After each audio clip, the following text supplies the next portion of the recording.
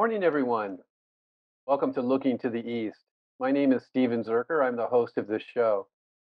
This show, we're going to be looking at the Olympics, which, as most of you know, is being hosted by Japan this year with a 1 year delay from 2020. We're going to talk about the history of the Olympics a little bit and how it's progressed over the last few years and some of the challenges now that the Olympic committees, both the international and Japanese local Olympic committee, are facing in trying to host this in July of this year due to the various challenges, mostly focusing on the pandemic. So we're very fortunate to have a wonderful guest and someone with a long history with the Olympics, Mr. Roy Tomizawa, who is dialing in to this Zoom meeting from Tokyo. As you can see in his background there, which I assume, Roy, is your office, there's a lot of Olympic memorabilia there showing your focus and attention on the Olympics over the years. Can you give us a brief background? How did you get interested in the Olympics, and what have you been doing regarding the Olympics over the years? Hi. Well, welcome to my home here in Tokyo. Good morning, everybody. I'm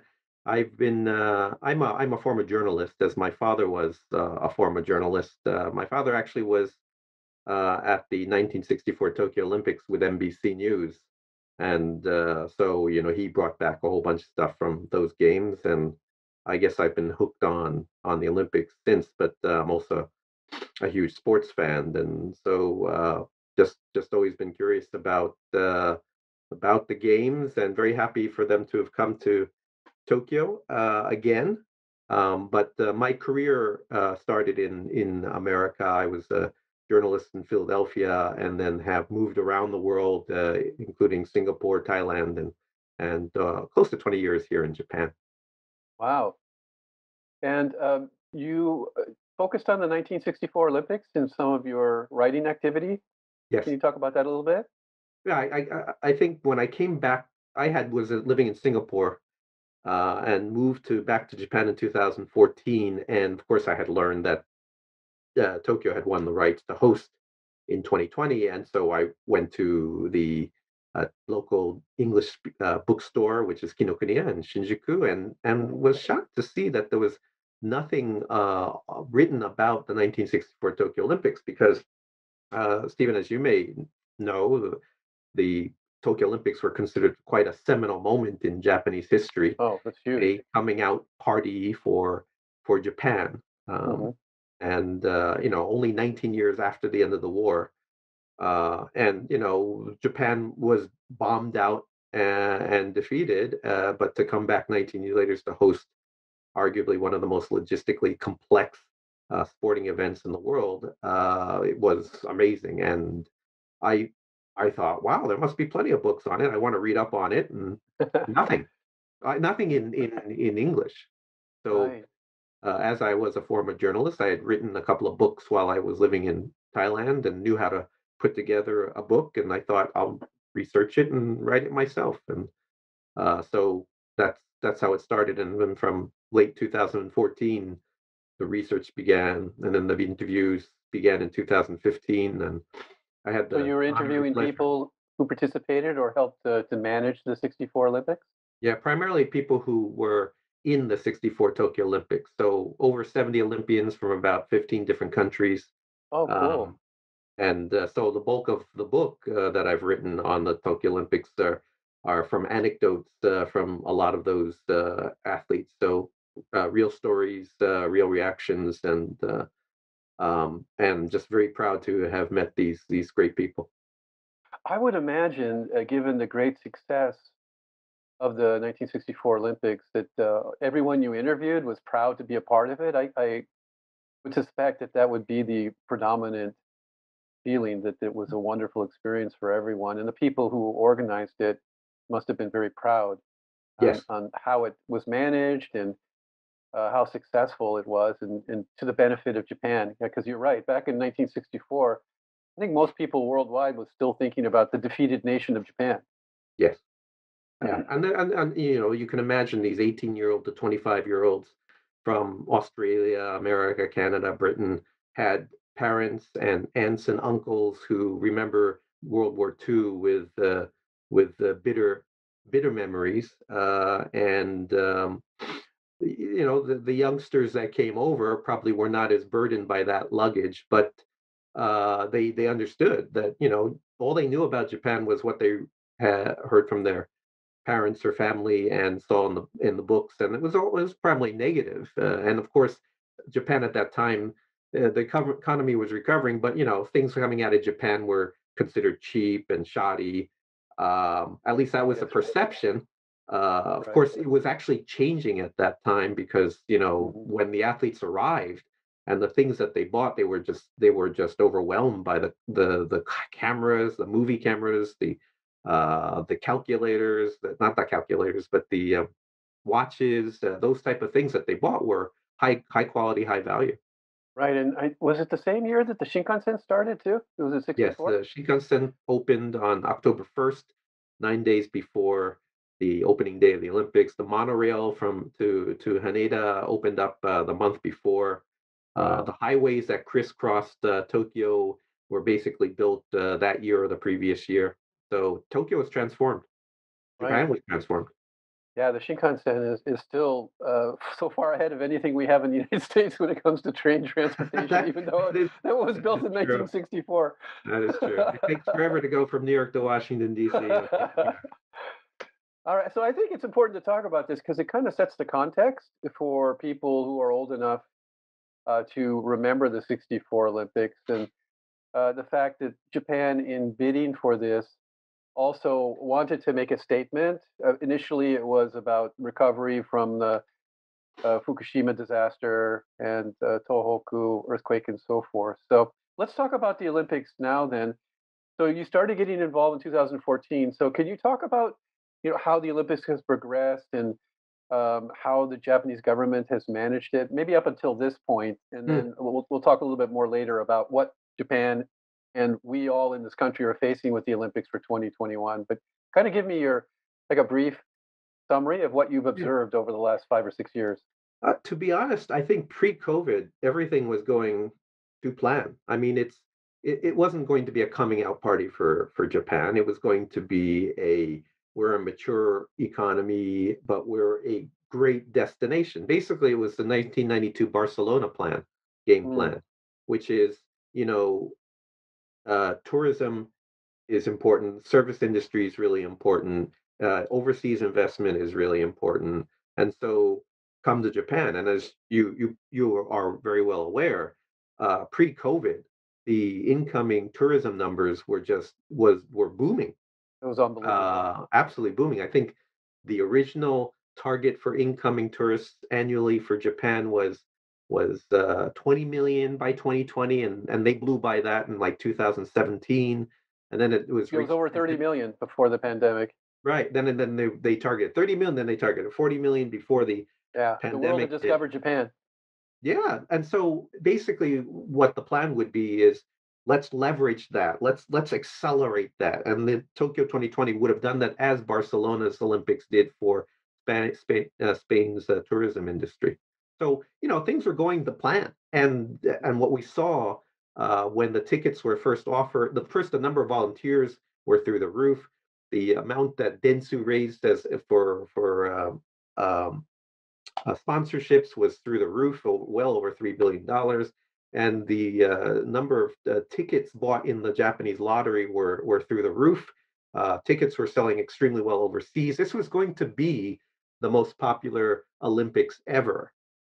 Wow. Yeah, my wife, I can remember now. My wife tried. Everybody I knew in Japan was trying to buy tickets, Yep. and you had like I don't know, was it 30 to 1 chance? It was unbelievable how oversubscribed the Yeah. ticket selling process was when they opened that up. That would be what in 2019 or so, I would imagine. I Yeah. can't remember now. Summer of 2018. 2019. Yeah, it was remarkable. So leading up to the pandemic, things were moving forward, and uh, it wasn't until I guess last year in February when the pandemic hit. So as I recall, Roy, and see if you agree with me, the government's response to that was a little bit to try and maintain that things were okay, and Japan would host the Olympics, even though February, March, April, May, the numbers worldwide began to really explode in terms of people being infected. And Japan at that time was still relatively moderate. The numbers were low, although Yeah. certainly COVID was a significant factor here in Japan as well. So let's talk about that, kind of like the pre-cancellation period. Well, it was a weird time. Um, when the Olympics were canceled, I believe it was March. Not canceled; they were postponed because Canada and Australia, the athletes themselves said it's too unsafe. There's too much uncertainty. Hmm. I remember walking around very crowded streets of Tokyo, without masks, Hmm. and so it felt very strange. We had the nightmare of Diamond Princess in off the at the Yokohama, I but remember, yeah. that was it came and went. Um, the Japanese government's reaction was probably the same as any other government that was hosting such a huge event with so much sunk cost that they basically are saying let's just wait and see how this turns out, Hmm. because there's no need to make a snap decision on anything, assuming the postponement would actually take place. So they figure they had over a year and a half to make a solid decision on whether to cancel. So why should they say anything like forget it, let's just throw in the towel and cancel it? So of Hmm. course they would, and the IOC would definitely encourage that because the IOC had directly billions of dollars at stake on television rights revenue. Yeah. So, basically, as probably if it were in any other country, it would be let's take it easy, guys, and let's wait and see. And so that's what they're doing. There's still talk today. Should we cancel the Olympics? Yeah, And that's what I want to lead this discussion to, is where we are today. The New York Times article that I talked with you before we came on air, that was what got me thinking about this and contacting you. By the way, for our audience, uh, I was the vice president of the Kansai region, the ACCJ, for a number of years, American Chamber of Commerce, which is the largest business chamber in Japan, the most influential one. And Roy is co-chair for the Sports and Olympic Committee. So, and I've seen his name on many different sports activities, sports events. So that's why I contacted him. So regarding the cost, the New York Times quoted $15 billion so far that's being spent. Is that accurate as far as you know? Is that number correct? I, Or is it hard to say? yeah, it's really hard to say because it's probably unclear as to what is considered government expense related to the Olympics. Right. But it's no doubt very high. Um, Would so that be so the yes, highest? the numbers. I don't know. I've seen numbers for Sochi being 50 billion. I Oh, look, whatever it is, it's high, and okay.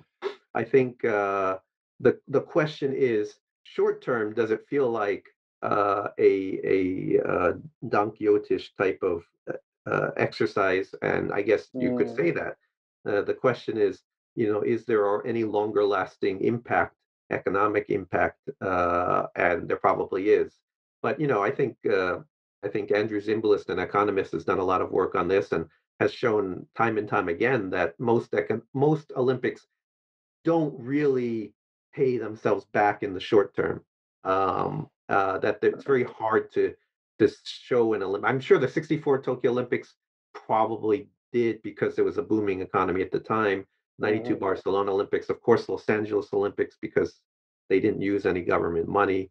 mhm, But it's few and far between, and there are too many ugly examples of empty stadiums or rotting venues that make people believe that it's a waste of money. mhm. But Yeah, I didn't I would really. argue it's not necessarily so. Yeah, I don't. Other than now with this delay and the increased expenses, at least I didn't pick that up in the general press that I read. That the like you said, leading up to the Olympics, the Japanese people were full on board. I mean, Yeah. you couldn't buy tickets, so that issue didn't come up, and now it's coming up a little bit because of the delay, and still the question as to whether or not it will occur. So let's talk about that. Let's bring us up to the present day, and some of the things I noted here are that the Japanese public again, this is going back to the New York Times article. I've seen numbers all over the place, but generally, the numbers quoted are somewhere 60 to 80% of Hmm. them do not think the Olympics should occur because of primarily public safety Yeah, issues. yeah. So that is still concern. So it seems to be, and the Times article kind of pointed out to this, that the government is pushing this forward, even though the general public would probably accept a further delay, if not a cancellation. So I am I think being that fair in characterizing? yeah, You read the situation the same way, Roy? yeah. I think that's probably true for most Olympics that happen. There's a negative, or you can paint a picture of negative public sentiment before every Olympics. I think this one is exaggerated, not exaggerated. This one is bigger because of the Japanese reaction towards the COVID virus, being very sensitive to it. But Yeah, and um, one thing that was in the news just recently is that the local government here where I live in Kansai has stopped the torch relay. right. Oh, I don't know if they've actually done it or not because No, they basically redirected, so they're not allowed to go through the streets of downtown Osaka anymore. So they'll oh, so it's probably still divert continuing. It's the just in a route. less populated area. Yeah, I mean, part of it is the governor making a call to sort of say, public sentiment is so negative. Let's Right. and the infection rates are spiking. Yeah, that's another thing too, Roy, is it unfortunately, although historically Japan's infection rate, when you compare it certainly to the United States, is low, it does seem to be going up. So So the area that I'm in right now is in a modified state of emergency. Tokyo numbers are still quite high. So the backdrop for this concern, this public safety concern, is that COVID rates, at least on the Japanese standard, not compared to other countries, but at least on the Japanese standard, still seem to be so significantly high. you got this weird environment going on where you go to movie theaters and people are sitting next to each other packed in watching movies. Yeah. You've got 10,000 people in the stands in exhibition baseball games. You've got, you have events taking place, and they will continue to happen. The To me, the what's strange is how slow the vaccination process is compared to other Yeah. countries. You would think that, if you're that concerned about it, of course you should be, then you should be creating a safer environment by speeding up the vaccination process. But Yeah, Roy, that's that's worthy of an entire show in itself. I am not. my colleague from the University of Hawaii, I'm teaching with him. He's coming into Japan April. He's already been vaccinated. Yeah. Most of my My family, son's been vaccinated, and he's 31, right? yeah. So that's also kind of sets the context. The majority, I don't know what the number is, but I would say 97% of us in Japan have not been vaccinated. Maybe it's even higher. So if Japan had been more proactive about that and 50% of the Japanese were vaccinated and felt a little bit more sanguine about the risk of being infected, then I think the public sentiment wouldn't be so strong. But unfortunately, Japan, for reasons that I can't clearly understand, has been very slow. So that creates this environment. So given that, Roy, I've just made you the head. You've now become the president of the Japanese Olympic Committee. You'll be the third one now, right after Mori, and then we have I've forgotten her name, Seiko, the current president. What would you do? I mean, what call would you make on this? What would be your recommendation given Well, the I think the circumstances? call is being made itself. So the Olympics are going to happen because the political will between the IOC and the sports federations and the NOCs and the Japanese government is so strong. It's going to happen. So Okay, I would have no choice but to sort of go ahead with I the see. plans and push forward, right? You couldn't Unless delay. Yeah, unless of course infection rates just totally go wild, and people and athletes start saying, "I ain't going," right? So that's athletes haven't said that at all, and athletes Yes, aren't they've been saying very to the government, quiet, haven't they, no, so far? no, no, they're going. Oh, they're right they're now intending to go, so yeah, they're right not now they're in go mode, right? oh, So okay. they're all thinking like uh, so the question then is do you have no fans in the stands? Right now, there are indications that there are definitely going to be fans in the stands Yeah, because let's clarify that. So well, some of our listeners probably read that the Japanese Olympic Committee decided not to allow international spectators yeah, to come. So and there will not be people coming from outside Japan to watch the Olympics. But as you pointed out earlier, the demand to see the various yeah. events in the Olympics on the domestic side is still strong. So basically, there were 9 million total tickets of all events across the Olympics. About approximately 9 million tickets, and then there were about 4.4 million sold in the Japan lottery, and then another 600,000 sold overseas. Now you figure, I think there were a certain 25% of the tickets in Japan, people decided to refund after the announcement of the postponement, and then 600,000 seats overseas are probably all gone. So basically, right now, of the tickets sold, there are about 3.3 million tickets that are considered live. Like, and those include my tickets, which I bought in America, but because I live in Japan, I'm allowed to use them. I'm pretty sure. That's one third. So you figure probably opening ceremonies, those type of events are 50% capacity, and everything else is like 20 to 30% capacity. And I don't think they're going to sell too many more tickets because they've already got 33% tickets accounted for.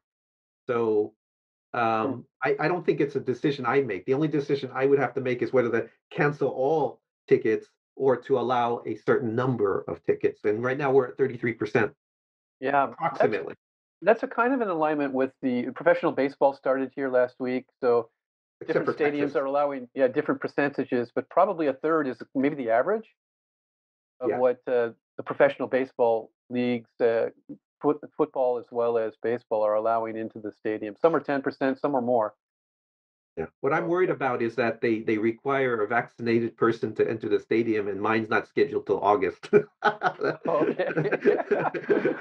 Yeah, yeah, Roy, my plan, I'm hoping to go to Hawaii in July.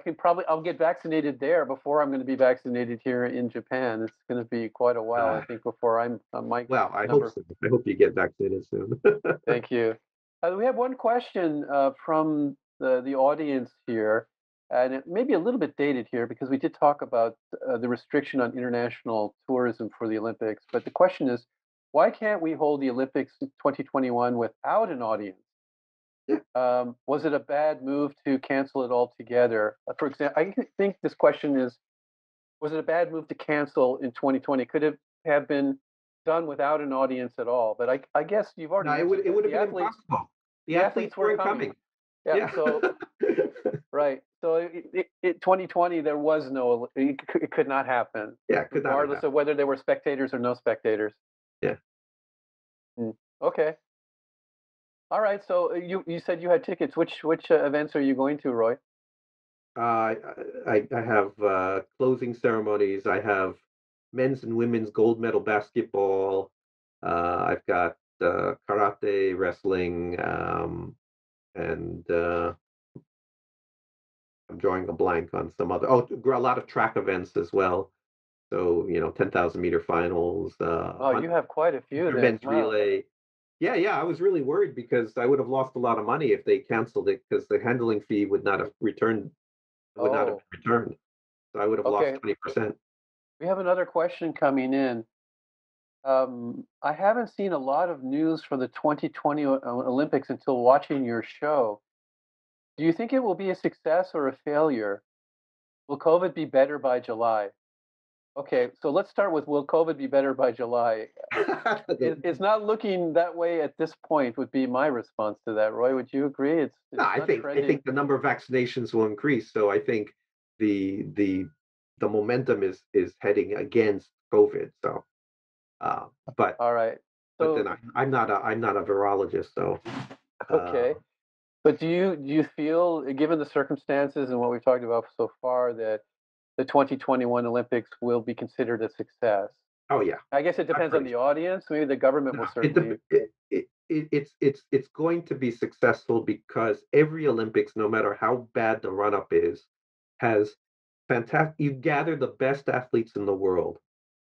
I know that Japan is going to be cheering like mad because they're Japanese athletes. You see them every day on Japanese TV about how they're doing and what their prospects are. And then 30 minutes later, they'll talk about how terrible things are with COVID, but they totally forget it when they talk about the athletes. So when the Olympics happen, there's going to be tremendous cheering around the world for the teams. I know, in America, they're already talking about which players are going to play on the men's basketball team. And you actually have LeBron James saying, I think I might play, right? Which he didn't say before. So I think the interest is going to be huge when the games start, as is true with every Olympics. Like the Rio Olympics was a disaster leading up to it, and then when that started, all we have are great memories. That's true. Yeah, that the forecasts there were quite negative, but it turned out to Zika be virus, corruption, yeah, strikes, unfinished venues, right. terrible economy. And from the Olympic Committee perspective, the probably the majority of revenue comes through licensing rights worldwide, primarily, I guess, the United States, whoever, whatever The networks have broadcasting rights, yes. broadcasting rights. So if it runs, then there'll be a lot of money generated there. And it might be that, given the struggles, that the worldwide interest in the Olympics, the fact that they're actually happening in the midst of the pandemic, may drive more people to watch it as Yeah, a kind of an yeah. escape from their lockdown world. If Although what I've seen is that most sports broadcast the ratings are down across the board. Are they right now? Okay. Yeah, even when COVID started, Mm, um, people have figured out, particularly younger people, figured out that they have far more choice in capturing their attention. okay. So sports are going to have to work hard to gain back the audiences. Hey, Roy, unfortunately, we've run out of time. It was so interesting talking to you, and it's easy. You're a journalist, so you've been in my role, so it's so easy to talk to you as a guest. Is there anything you would like to mention to the audience? Any publications or anything you have upcoming that you would like to reference? No, no, I mean, I've got my Okay. blog, The Olympians. I've got my book, 1964. If you're curious about how Japan recovered after the war and put on the greatest show on earth in '64, please read my book. Okay. Fantastic. All right, Roy, thank you so much. I appreciate you waking up early and participating in this. And to my viewers, I'll be back on in a couple of weeks with Looking to the East once again. I'm planning to do a review of how Biden has done as a president, 90 days out from a Japanese and also from a European perspective. So that's what I have planned 2 weeks from today. Thank you again, Roy. Thanks, And Stephen. yeah, enjoy the Olympics. Thanks. I will. Take care.